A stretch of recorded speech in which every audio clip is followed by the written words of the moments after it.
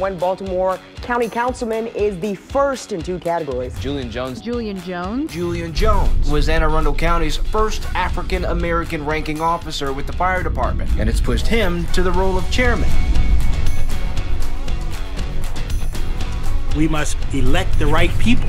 And then once we elect those people, we must hold them accountable. Baltimore County's lone African-American councilman is pointing fingers at Governor Larry Hogan. Councilman Julian Jones unveiled 7 new pieces of reform legislation. This is an opportunity to bring expectations from the citizens into policies and procedures that can be carried out by the police. I'll propose an amendment that would allow people other than law enforcement to carry a gun while in a county park. If you're a type of person and you're in such danger that you need to carry a gun to the park, well, I don't want you in the park with my kids. We're here now to deliver on what the community has been asking for and what the community has been demanding. With the MagLab, you'll be able to go to D.C. in 15 minutes. We're taking cars off the street, which decreases the traffic.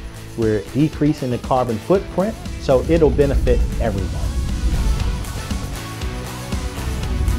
I'm voting for Westmore because he has a commitment and a lifetime of service. Angela Alsobrooks is the person we need for United States Senate. It's the visionaries, the people who make something happen. They're the ones that change the world.